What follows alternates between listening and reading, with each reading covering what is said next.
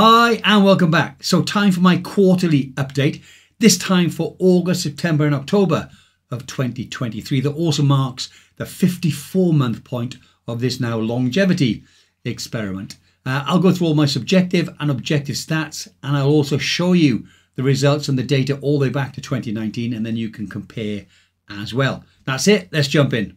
So let's very quickly go through my supplement stack. 1.5 grams of NMN per day. I've stopped taking the dried parsley. If you know, I got given an NAD test by Do Not Age. I'm going to take that very soon.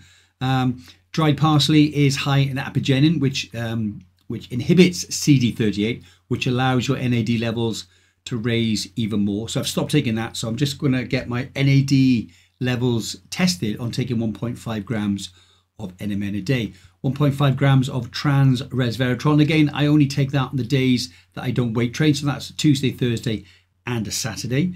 1,000 milligrams of metformin, 500 in the morning and 500 just before night. 1.5 grams of TMG, trimethylglycine. 5,000 international units of vitamin D3. I used to take 10,000 twice a week, but my last blood test showed that I was right up in the sufficient range, bordering on getting close to toxic. So I'm back down to 5,000 a day, and we'll see how that works out at the next blood test. 120 micrograms of vitamin K2, and that's the MK7 version. 250 milligrams of magnesium, and that's the L-threonate version. 200 milligrams of high molecular weight hyaluronic acid. 2.4 grams of fisetin on the 1st, 2nd and 3rd of each month. 2.4 grams of quercetin on the 1st, 2nd and 3rd of each month. And if you want to know why I take the bigger dose once a month as opposed to a maintenance dose, a lower dose every day, there is a video that explains the reasons why in the list of my supplements in the description of the YouTube video. SIRT6 activator, 400 milligrams a day. DIM, 600 milligrams per day. And Glynac or glycine and NAC, 800 milligrams a day. Now, I take the majority of my supplements between 6:30 and 7 in the morning when I wake up. My DIM is split into 3 separate doses, 200 in the morning when I wake up, 200 between 11 and 12. If I'm going to be out in the afternoon, then I may take it later in the afternoon, maybe 2 or 3. And then the last dose with my second dose of 500 milligrams of metformin, 9:45, 10, 15, just when I'm getting into bed. It's the last thing I do. And as I said, I take my resveratrol with full fat yogurt or high fat yogurt around 8 p.m. at night. So that's it for the supplements I take. So let's take a look at diet and fasting. First of all, fasting. You'll know that during the week I practice 16-8. So I finish eating at 8 p.m. at night, and I don't normally eat then until noon the next day. That's during the week. On the weekend, 8 p.m. till noon is normally what I do. Unless we're out and about early in the morning and we're having a breakfast out, I might eat a little bit earlier. And in the same way, if I'm busy working, doing some research on the computer, I may look at my watch and all of a sudden it's 2 in the afternoon. So 8 till noon, but sometimes a little before, sometimes a little bit after. You may also know that I'm practicing OMAD, 1 meal a day on Monday, Wednesday and Friday. What does that look like? Well, on a Sunday, I will finish eating at 8 p.m. as normal. And then the next day, I won't start to eat until 6:30, maybe 7 o'clock at night. I did try to do a full 24 hours. What I tended to find then was that if I was eating at 8 until 9 and then going to bed at 10, it was a little bit uncomfortable. So it's a 22, 23 hour fast, and I give myself a 2-hour eating window. For diet, so there's no breakfast. So for lunch, if I'm going to break my fast at noon, it's usually nuts, sometimes a shake, a lot less shakes than I had in the Middle East because we get freshly roasted, locally grown peanuts here, and I add Himalayan rock salt to that. If I'm then going to snack during the rest of the day, snacks technically, to fend off hunger, is going to be coffee, tea and water. And sometimes I'll put some heavy cream into the coffee. Dinner is chicken, eggs, beef burger and eggs, sometimes a cheeseburger. We've actually found somewhere now where we can get good ribeye steak. And it's actually cheaper than it was in the Middle East, which is strange, although it's Australian, so not so far to come. So steak on the barbecue. I have got to be careful that I don't start eating too much steak, because remember, before that when I was supplementing with creatine, pushed up my creatinine levels, which played havoc with my biological age. Sometimes vegetables, they're hard to come by here, the kind of the cruciferous vegetables I like. If we do find a packet in the frozen food section in the supermarket, we'll buy it and I will steam it. But that really is once, twice a fortnight, maybe. So if you don't know what a fortnight is, every 2 weeks. So in a month, maybe 2 or 3 times in a month. That's as opposed to nearly every day when I was in the Middle East. Alcohol, wine and beer, still 1 or 2 drinks, only on the weekend, either a Friday or a Saturday night. That's it for my diet and my fasting regime. So for the last 3 months, my overall feeling with regard to energy has remained high and steady.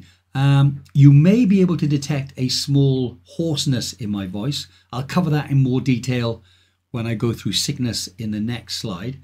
This is the second time this has happened in the last 3 months. It only lasts about maybe 3 or 4 days. I'll also mention it briefly when I talk about my objective stats when I come to my resting heart rate.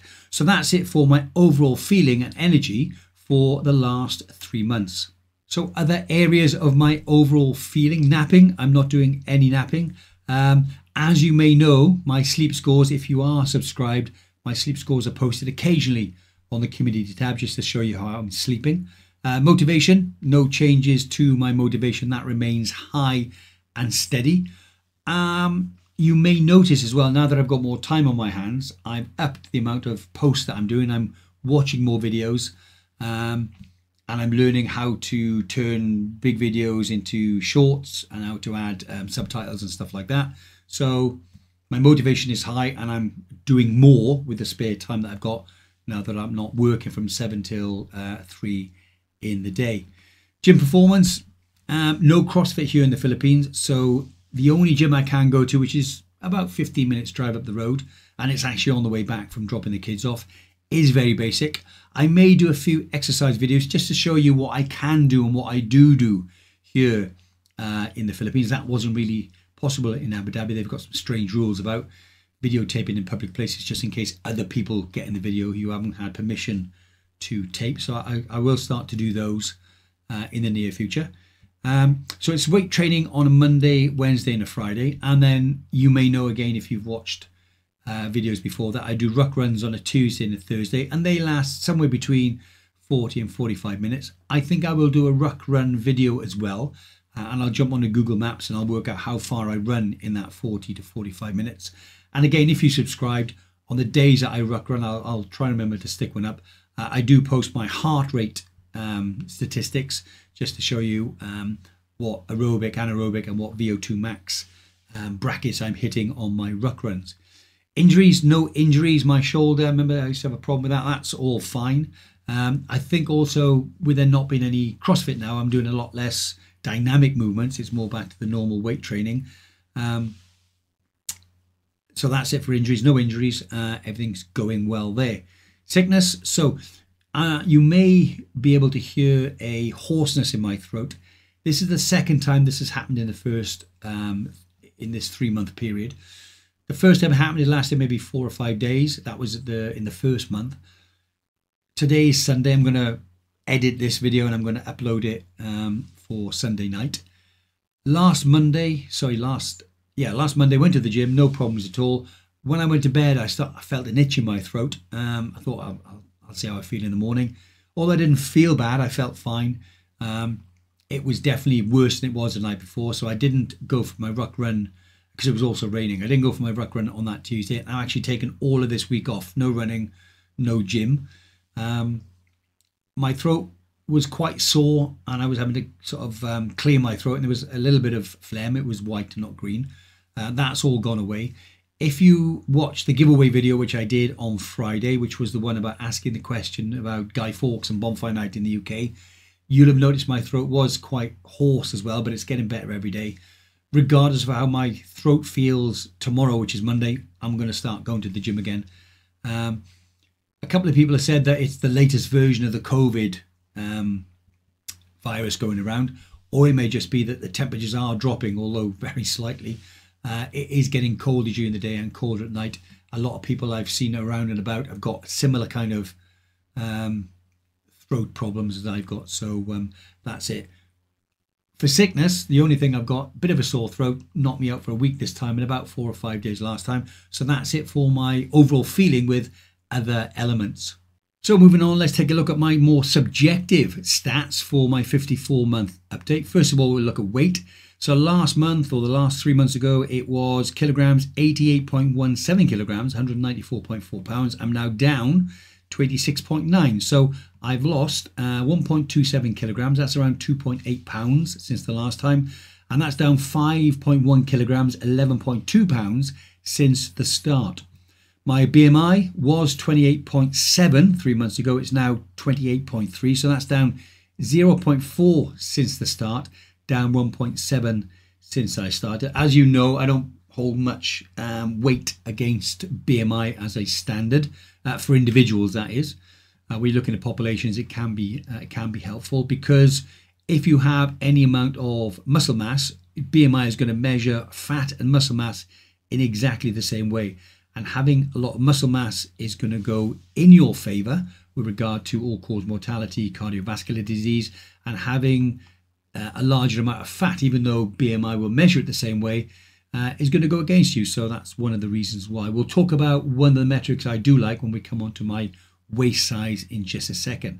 Percentage body fat was 25% 3 months ago. It's now 24.5. So I'm down 0.5% body fat, which is good. That's what I want to be going, and it's down 2% since I started using the new scale. That was back in April 20. So although it's slow progress, it's progress in the right direction, which I'm extremely happy with. So moving on to muscle mass, you can see it was 33.9%. It's now 34.2, so up 0.3% since the last check, and up 0.7 since the start, which is good, because lean muscle mass is something that I want to maintain, even though I am gradually losing weight as the weeks and the months roll on. My basal metabolic rate was 1799. It's now 1782, so down slightly. This is going to drop down as your body weight drops, because your body doesn't need to use as much energy when you're resting. But obviously, the higher this number is, the better. Visceral fat was 13. This time it is 13. I mentioned this before. This is extremely frustrating. It's been 13 now since July 2022. Even though I'm losing body weight and I'm losing fat mass as well, I think this may be down to the accuracy. So this could be here in July 22, 13.99, and it could be all the way down here to 13.01. which will be great to see that as it changes, but all it's showing me is just the coarse number, the raw number of 13. So although it's good, it's slightly disappointing, really. So moving on to my waist, last time it was 35.5 inches. It's now down to 35. So down half an inch in 3 months, which is, okay, it's not fantastic, but it's definitely moving in the right direction. I've done a little bit of research. It's all anecdotal or epidemiological. They say that people in their late 40s, in their 50s and in their 60s tend to put on 1 inch around their waist, the men, as the years roll on. So I started this in 2019, so 4 years ago. If I'd been following that, I would now have a 43-inch waist, whereas I'm going the other way. I've gone from 39 down to 35. So again, it's small progress, but it's progress in the right direction, which I like. Although I do really appreciate the comments in the comment section. I do read them all. I can't act on all of them, because some tell me to do one thing and some tell me to do the other. And then there's the general idea, which I pick up from people like Rhonda Patrick and Andrew Huberman. People saying go on a raw fruit vegan diet for 3 months and you lose loads of weight. That's great. That's not really the aim of this. It is gradual weight loss and also gradual loss of body fat. What I find is that the regime, the way I'm eating now as a lifestyle, as opposed to just a diet for a short period of time, is sustainable. So I'm going to carry on eating and exercising the way I am, and hopefully keep moving in the right direction, as opposed to doing something quite drastic to lose weight and then yo-yo that back on 3 or 4 months later, because that kind of lifestyle is not sustainable. So let's move on to my sleep. Definitely one of the most important matrix of longevity, one of the pillars of longevity. I've started here in November 19, which is when I started using the wristband. I will scroll down slowly so you can stop and pause and check my progress if you like. So that's the second tranche if you like, and then down to where we are now. So for this quarter, you can see August, my average overall sleep was 7 hours 44, which I'm very happy with. Light sleep, 4 hours 57. My deep sleep average for that month was 1 hour 34, which I'm very happy with. And my average REM sleep was 1 hour 12. Again, very happy with that. In September, average overall was 7 hours 29. So that's good because I want to just be over 7 hours. Between 7 and 8 hours, they reckon, is optimal. My light sleep for September was 4 hours 55. Deep sleep was 1 hour 34 again, which is great. And my REM or my REM sleep was exactly 1 hour as an average for September. For October, my average overall was 7 hours 29. So again, that's good, between 7 and 8 hours, which is what I'm looking at. Light sleep was 4 hours and 54. My average deep was 1 hour and 28, and my average REM was 1 hour and 6. So the key ones I'm looking for here is being between 7 and 8 hours sleep per night. My deep sleep being as much as possible, and over an hour is good. So over an hour and a half is good. And my REM sleep when I started was a little bit low. You can see here it was 46 minutes or it was 59 minutes, and then hovering around the 1 hour for the last 9 months, which is great, because I think you may have watched the video I did about REM sleep where everyone focuses on deep sleep because REM sleep was just a way of putting your thoughts back together, but actually there is a rejuvenation period that goes on during REM sleep as well. So you need to get between 7 and 8. You need to get as much deep and as much REM sleep as possible. So that's it for my sleep stats for the last quarter. So moving on, my resting heart rate, you can see here I've been recording this since May 20. I'll scroll down again slowly so you can check it out. If you want, you can pause the video at any time. And then into this last quarter, you can see here the resting heart rate for this quarter. August, the resting heart rate was 60.25 average. September, the average was 61.25. October, down to 57. And in October, I will stick up the screenshot. If you are subscribed, you'll have seen this in the community tab. Resting heart rate of 53, which is the lowest I've ever had. And 53 for my age range would have me in the athlete bracket.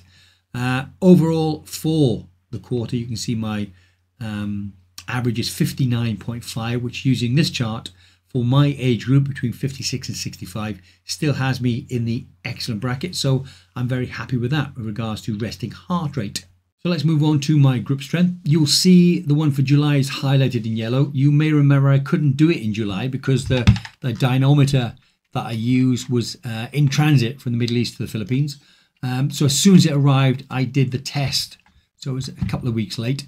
So it went from 97.8 to 97.5 for my left hand, and from 110.8 to 109.3 for my right hand. I checked it again at the beginning of October, and it's dropped down from 97.5 to 97, and down from 109.3 to 108.2. Now, I think the reason for this is because I'm not doing CrossFit anymore. Many of the exercises in CrossFit have you gripping weights and moving them through space and time. There's also an awful lot of grip strength required when you do the gymnastics thing. So hanging on the bar, I can't do toes to bar. I can't do chest to bar.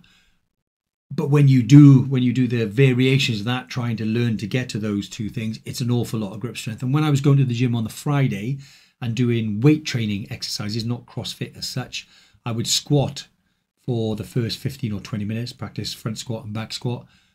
But tied into that, I would then go and hang on the bar for as long as I could. I think I had it up over a minute. I'd also then practice doing toes to bar and trying to do chest to bar as well. That's now stopped because in the gym I'm going to, and I say I'll do a video about the equipment that's there, that doesn't exist. I'm probably going to get someone to put a bar up in the carport, and I'm going to start practicing that again because I've shown a couple of studies that show grip strength and the lack of grip strength as you get older is correlated to an increase in cardiovascular disease and all-cause mortality as well. So grip strength is something that I really do think is important and something I want to keep going. Moving on to my steps. So the steps for the quarter in August, 4,958. And you know my target's 5,000 because the studies I have looked at, although they say everyone thinks 10,000 a day is the target, and it is a good target to have, although they're epidemiological, most of the studies I've come out with talk about the sweet spot being between 3,000 and 5,000 a day for increases in longevity and all-cause mortality reduction. So I've set mine at 5,000 a day. 4,958, so I fell short in August. September, 4,839, so fell short again. In October, 5,221. So for the quarter, that works out at 5,006, so only just over for the quarter. There was definitely 2 days there when I didn't do my ruck runs because of the sore throat I had. And again, I didn't do 2 ruck runs in October because of that. And normally when I do the ruck runs, I've hit my 5,000 target by about 10 o'clock in the morning. So it's usually well up there. That's something that I'm definitely going to put right in the next quarter to try and get my step count up. So I hope you found that interesting. I think looking at the results, all moving in the right direction, even though it's slowly. Some of you may say ever so slowly, but it is going in the right direction. It's not standing still, but the best of all, it's not going backwards, which, as I mentioned, people tend to put on weight per year and also an inch around their waist as they go, and I'm actually going backwards, which is what I want to be doing. I think it's good that I'm maintaining, gaining even a little bit of muscle mass every time I do these checks, while still losing weight, losing circumference around my waist, but also losing body fat as well. And as I said, there are people who told me to go on extreme diets to knock these numbers right down, but then I'm going to have to go back to a sustainable lifestyle, which is not going on a full raw vegan diet or just going water fasting for 30 days. I have to go back to something that is sustainable, which this is. I wouldn't say I get questions in the comment section, but people make statements such as, especially in these videos and also in my biological age test videos, which is, if I just ate a healthy diet and I exercised the way I did now, I would be getting much the same results and I would have a much healthier bank balance too. Everyone's entitled to their opinion, but the only person who knows how I feel and how I feel when I perform in the gym and generally is me. I know that when I started the experiment back when I was 55, leading up to that, my diet was what it is, much the same as it is now. My exercise regime was much the same as it is now, and I was either plateauing or I was still gaining weight and feeling more and more unhealthy. Whereas once I started the supplements, that did start to change. So that could have been the placebo effect, but I know for a fact that when I went from 1 to 1.5 grams of NMN a day, my strength, my endurance and my recovery in the gym changed massively. I know that added to that was also my motivation. So I saw changes in strength, I saw changes in my endurance, and I saw improvements in my recovery, and that motivated me to go on even stronger. If it had just been the case that I could have done that naturally, why didn't I do that when I was 49, 50, 51, 52? I tried to do it, but no matter what I did, I either plateaued or, as I said, I started to slip backwards. But once I'd gone to 1.5 grams of NMN per day, I saw the changes and they were massive. Now, some people could say that's the placebo effect, which again, yes, it could be. And I think at the beginning, there probably was an element of that. But it's not a scientific trial. But do you know of a scientific trial that's lasted 4.5 years? I don't.